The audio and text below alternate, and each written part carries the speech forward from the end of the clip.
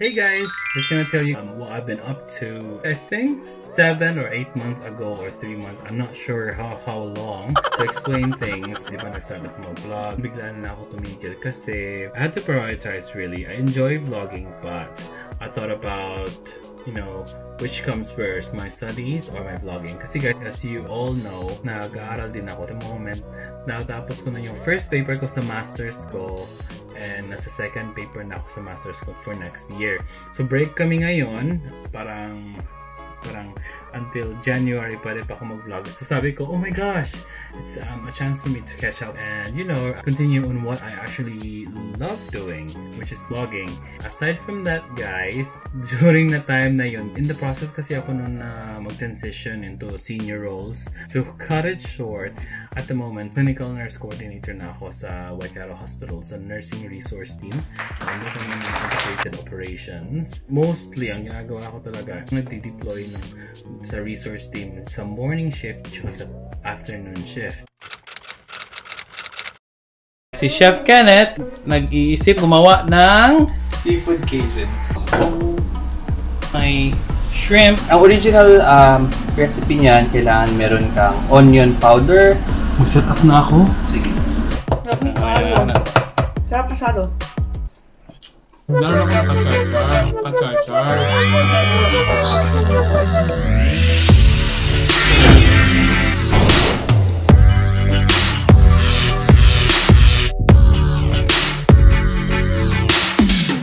I'll show you around sa workplace ko kasi night shift naman. Oh my god, this is the first vlog of this year. Guys, nasa Anglesey naman ako. Bigla na akong mahilo. Pagising. Happy birthday! Thank you! A few moments later. Hey guys, what's up? It's Ceasar here again and welcome to my vlog. Nandito lang sa bahay, day off ako. So tonight guys, I'm with your very own Chef Kenneth. Chef Kenneth, Hi vlog! si Chef Kenneth gumawa ng Bulalo. bulalo. Hindi to bulalo. Ano to? Seafood Cajun. Seafood Cajun. Wow, pa talaga pag chef, no?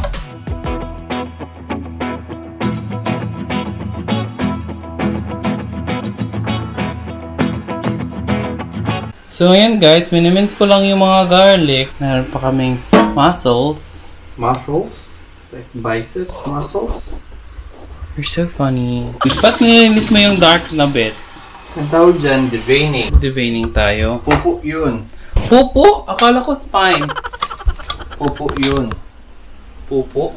Sabi din ng mga insect na tinatanggal yun kasi mas maraming nagkaka-anaphylaxis. Mussels.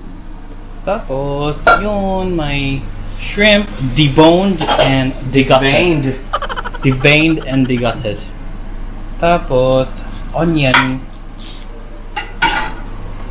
minced garlic.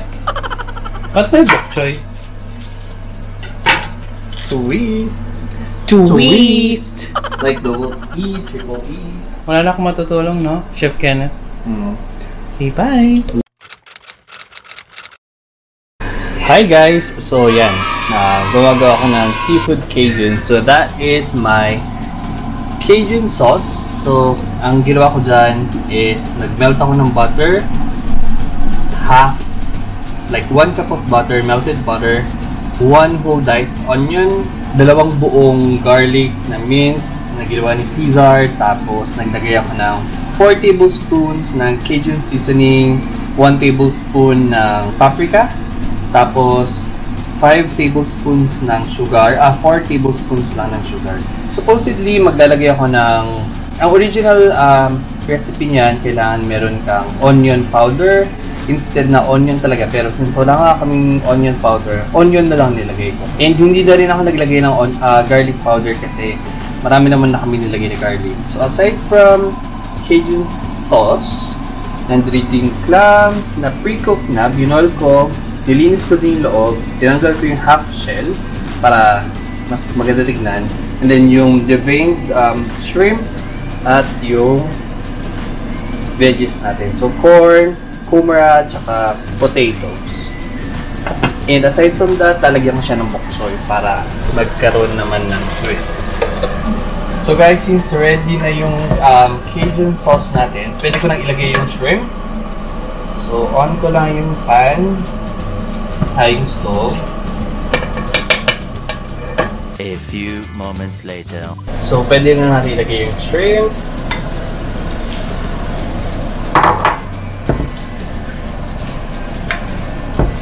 So tinanggalan ko rin ng shell, tsaka ginunting ko yung sa may head part ng shrimps kasi medyo picky ako pagdating sa shrimp. Gusto ko wala na siyang shell kasi hindi ako mahilig magbalat. Ayoko yung pag kumakain ako, gusto ko subo na lang, tas maya ayoko yung naghihirapan pa.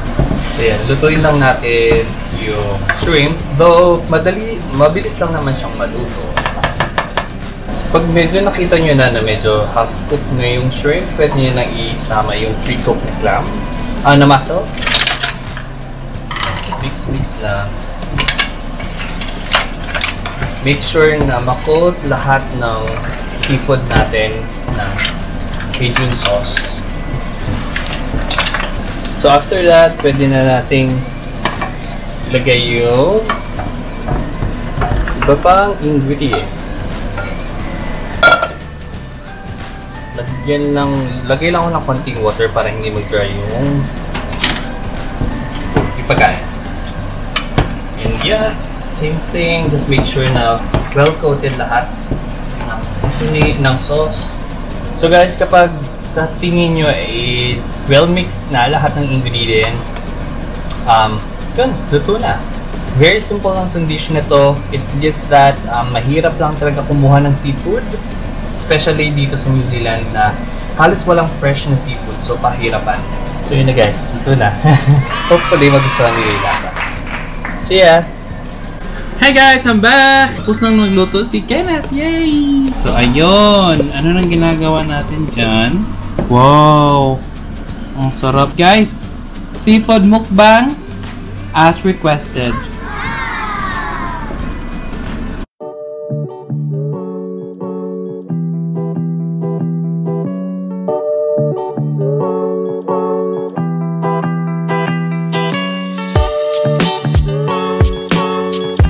Hey guys, so we're gonna do the seafood mukbang now. Nandito si Aloha, si Rai, and Kenneth. Basically guys, hindi namin plinano to. Wala lang, nakita-kita lang kami. Tapos nagluto si Kenneth, meron ding chicken dyan sa harap. Let's go! Pwede kayo.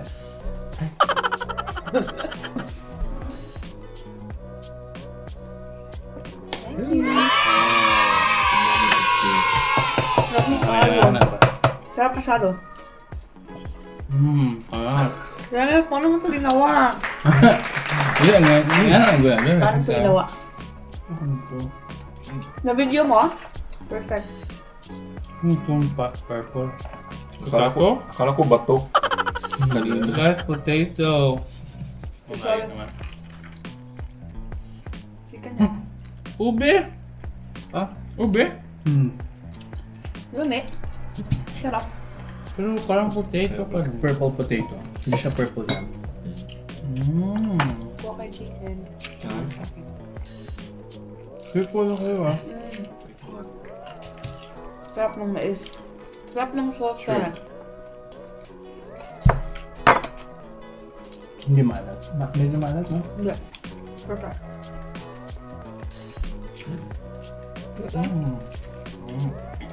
Nakuha mo talaga. Ang galing mo, oh. Wala na tayo, extra tayong lahat. A few moments later. Ang iba na, nagmumukbang may may topic. Meron kang topic. Yung iba ASMR lang. Yung iba wala, kain lang. Paano yung may isa? Paano kayo nagkakalala mo nun ni Aloha? Kasi, may Korean kasi dumating sa school. Naka-ano kasi Ags, I think same flight tayo Ags noon.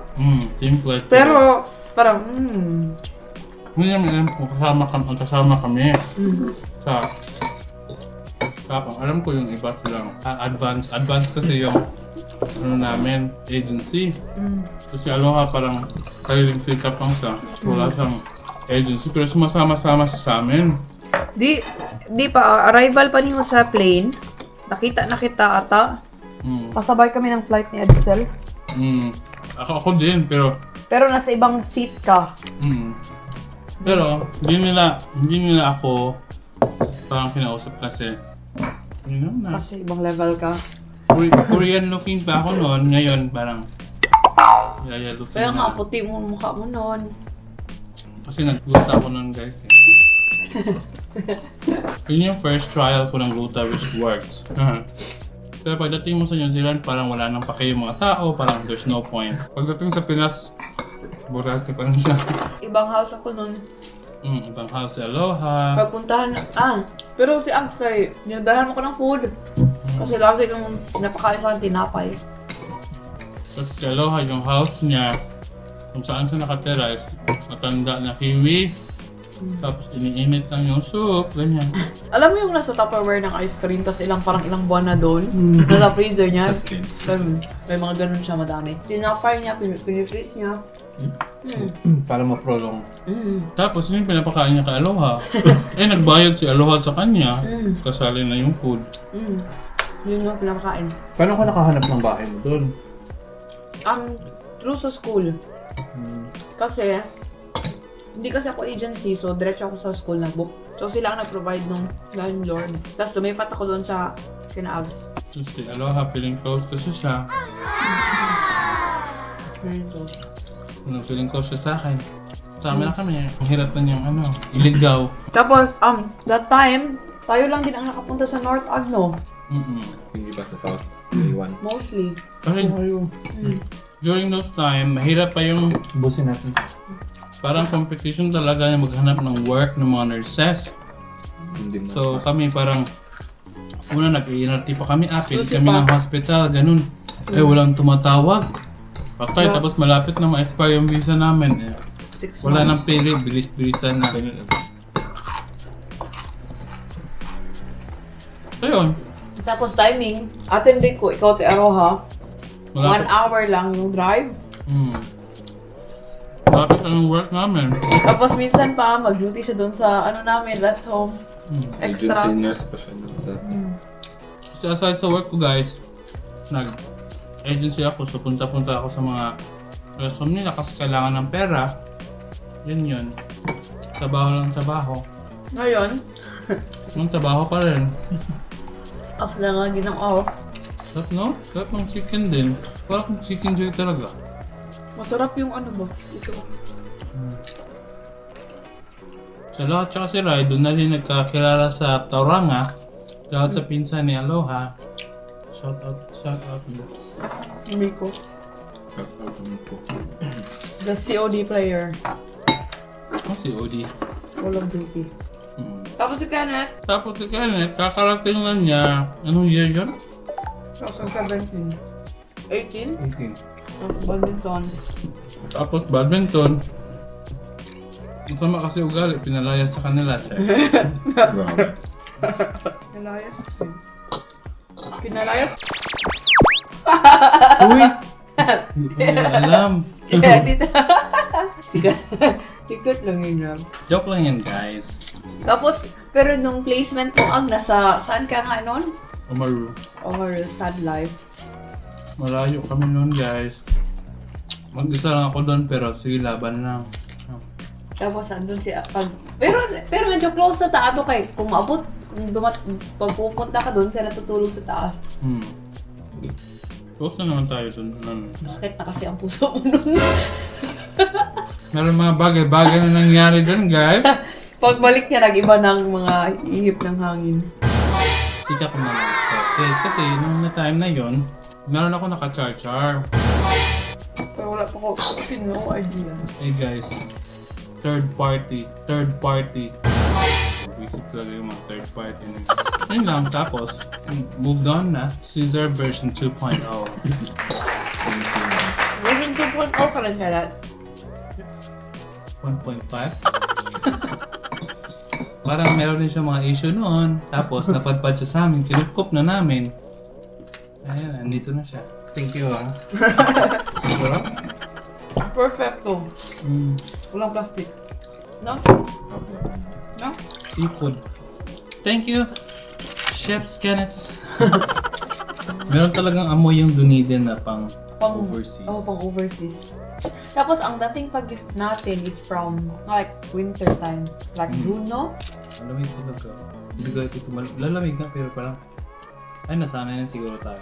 Hindi kasi nasusnow. Meron talagang feels. First day of class namin. First day ba yun? Snow? O second week of class, cancelled yung class namin kasi may snow. Every snow talaga. Kuhain ka ng ano? Anong tawag yun, ha? Sa Pinas. Yung parang pudding man siguro. Alam mo yung parang minimix nila yung mga old bread? Anong tawag yun? Pudding. Pudding na. Bread pudding. Favorite niyang kapatid ko. Yung mura. Kumakain din kami kasi yun ang mura. Diba maglugar niya? Yun ang binabago namin minsan. Bread pudding. Hindi ko na. Masarap. Masarap, Kenneth, no? Tapos meron pa yung favorite na kapatid ko na bread siya na may white sa taas. Parang siyang may topping na sugar, good siguro na pinamelt. Favorite niya yun. Everyday, like, siguro 10 pieces. Pinabili na siya ng dad ko. Yung mataba pa siya, everyday bumakdo. Dalawang burger. Everyday. Tapos hindi ko alam paano, basta kahit na one time sabi lang papa ko, wag na lang tayo mag-McDo kasi sira yung light niya, yung headlight. Tapos umiyak ako kapatid ko sa pumunta pa rin kami sa city para lang bumili ng McDo. Tumaba tuloy. Ano nga siya pumayat? Na-depress siya. Nag-jogging siya, like treadmill, bike. Hindi kumain Skytex, siya kakain niya. Depende talaga sa motivation. A few moments later.